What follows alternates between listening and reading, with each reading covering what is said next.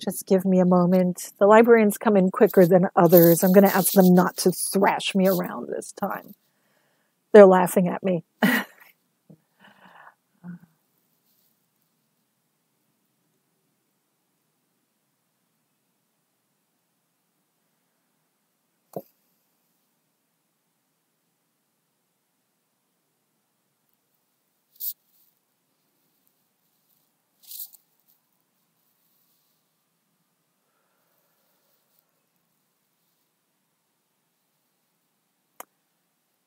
Good evening, our favorite friends. Of course, by favorite friends, we make a joke because all who are connected with us are favorites. And of course, we are connected with all of you. But those of you who are connecting in the moment now, be it live or later, get a special moment in our hearts that we give blessings to you. We are, of course, the librarians and collective of the Akasha, and we wish to talk to you today about something that is dear to our hearts,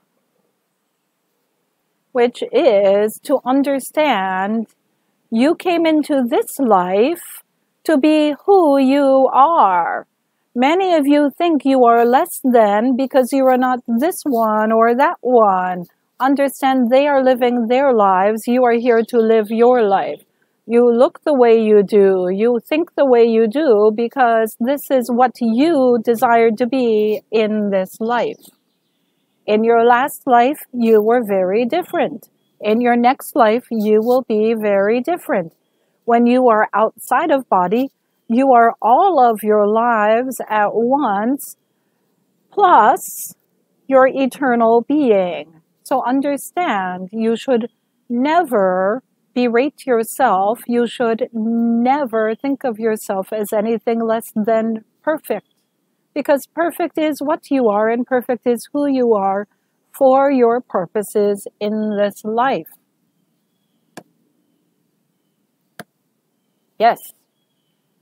So we tell you, the question should not be, why aren't I this? Why aren't I that? But if I am this, what is my goal? What are my challenges? Why am I here? What is my path with this?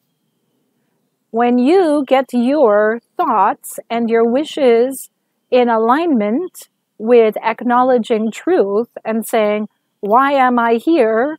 What shall I do to honor my purpose for being here? You will find much joy in being who you are.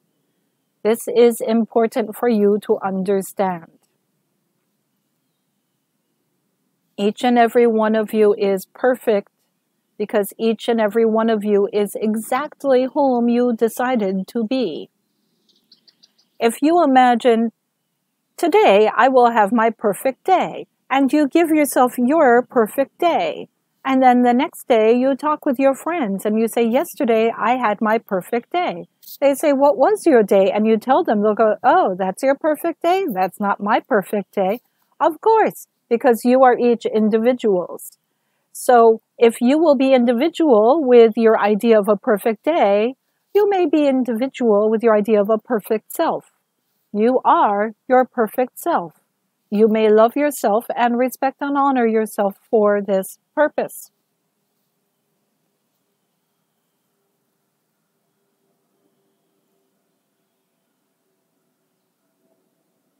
One moment.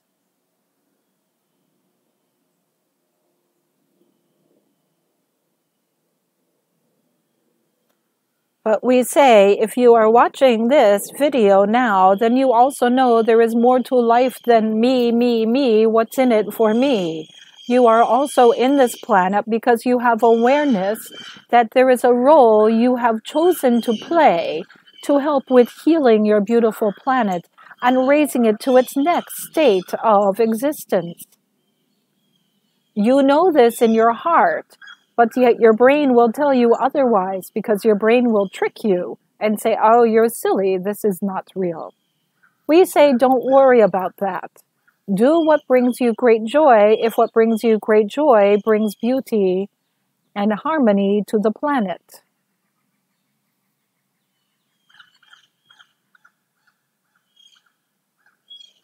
Yes, if what brings you great joy is something that causes harm to others, then we know that does not bring you great joy. That just feeds some demon energy. No, not demon energy, some injured energy within you. It's better to heal injured energy than to feed it, always. And when you look upon yourself with truth, you can see what of your energy is feeding off negative forces within you. Just imagine you have a furnace right here inside you, and you have another furnace right here. And this one makes you feel bad about yourself, makes you feel hurt, makes you feel like you're not good enough. And this one says, let's send joy to the world. When you put the energy into your mind and into your chakras and into your body, where do you send that energy? Do you feed the pit that makes you feel bad about yourself? Or do you feel the pit that says, let's make everyone feel good about themselves? Or do you send it equally? We tell you, you do not need to feed the pit that brings you sorrow or distress. It is not that you are a bad person or you are inept or less than. It's that you keep feeding this monster that wishes to eat. You can send love to it and healing energy, and it will say, oh, my work is done. I gave you a challenge to heal me with love, and now you've healed me with love. Bye-bye. And it will go off to its energy family. And then you'll go, wow, I feel good. I feel very good inside. I like myself, and I'm ready to do good things. So this is a challenge we give you. The challenge we give you is to like yourself very much because you are perfect.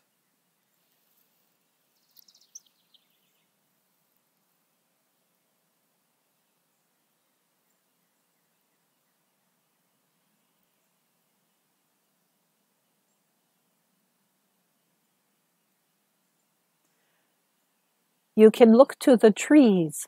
The trees have great wisdom, and they bring love and energy up through them to the animals that live in them, the little bugs and grubs, the birds, the squirrels, to the leaves. The trees communicate with each other. They help each other. Trees are very magical. When you look to the trees, remember, there are roots at the bottom and the top.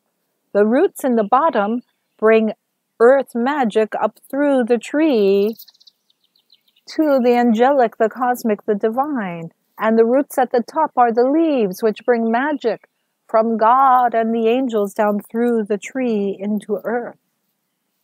The leaves, the branches, are roots as well. A different kind of root, but the energy flows through the tree all the same. You may think of your crown chakra the same way. It is bringing all the beautiful energy through your being into earth. And at the same time, you bring the beautiful energy through your root chakra from earth to the cosmos. It is the same, a different kind of energy, but necessary for survival.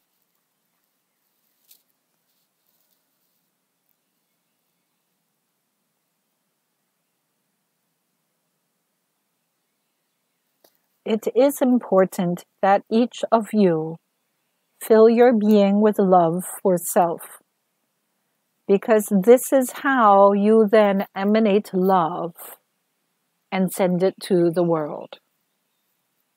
Your planet is ready to be healed and evolved.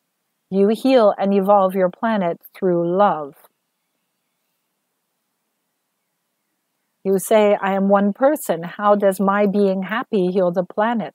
If every single person, if half the people on your planet said, I will be happy, I will love myself, I honor myself, I send love, think how much love will be on the planet. And those who are there going, we don't like love, will be surrounded by love, and they'll go, oh, maybe love's not so bad, and they start to like it. You will be amazed at the difference when people go forward with love. We send love to you. There are many beings you do not see that are waiting for your planet's vibration to go up just a little bit more so that you can connect with them and say, please help us. They are here. They are waiting. They are waiting. They want so much to help. You have collectives, divine beings, entities, other dimensions waiting to help your planet. And as soon as you have enough love, you will be able to raise up and connect with them.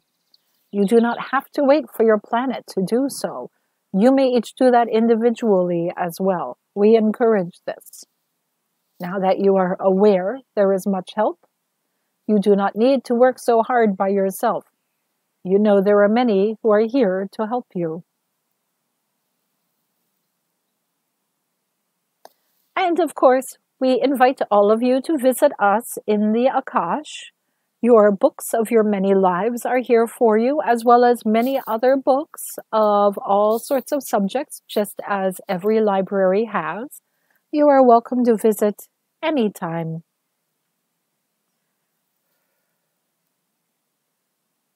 That is all. We do not have much to say today.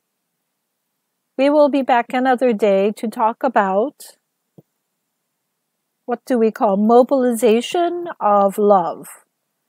If you are going to be an army of love, how do you make that happen? We will be back another day for that. For now, we are honored to have shared time with you. We depart.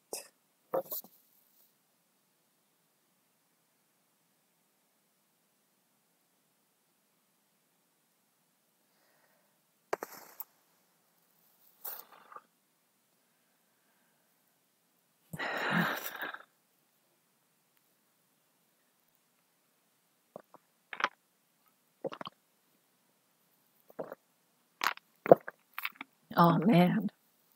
Okay. Wow. That was a lot of wisdom compressed in a little time.